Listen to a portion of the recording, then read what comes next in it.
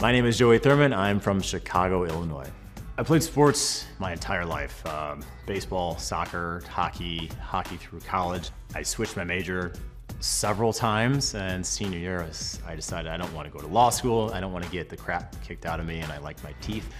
I happened to run into the physiology professor, so I did an understudy program with him and realized, well, I like doing this, and I got in my yellow convertible Mustang and drove to Chicago and interviewed at a couple places and got my first training job. Worked for a corporate gym and then switched to a higher paying corporate gym and eventually go out on my own and train people on my own.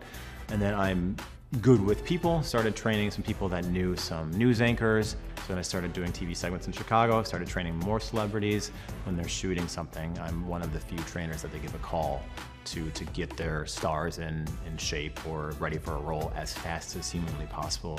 You know, I was training people in person 10 to 15 sessions a day, traveling to New York, LA, everywhere, hosting events multiple times per month. And COVID hit, it was just a huge shock. My clients started dropping off, they started training less, then the gym shut down and I was forced to stop working. So for a couple months, I was in a deep depressive state and we were just basically locked in our condo in downtown Chicago. You know, I was obviously not making any money, really. There was a point where I was on unemployment this year.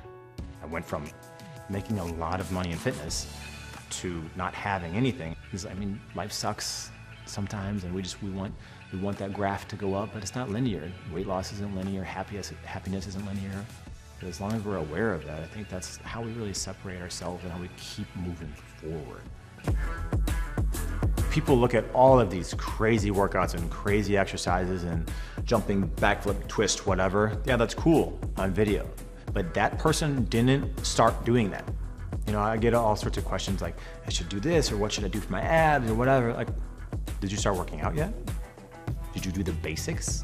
The basics get missed in fitness. So that's why in my program, I'll start with the circuit 1.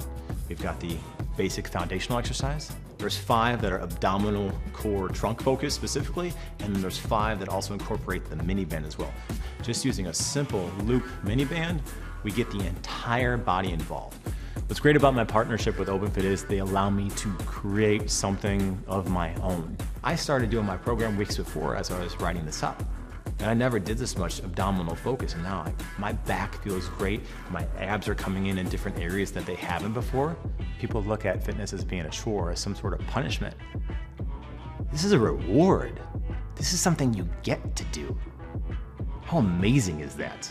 I mean, think about that. You get to get up and you get to work out. You're able to press play on your life. That's amazing.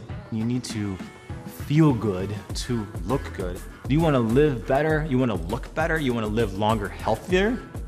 Work out. That's your reward.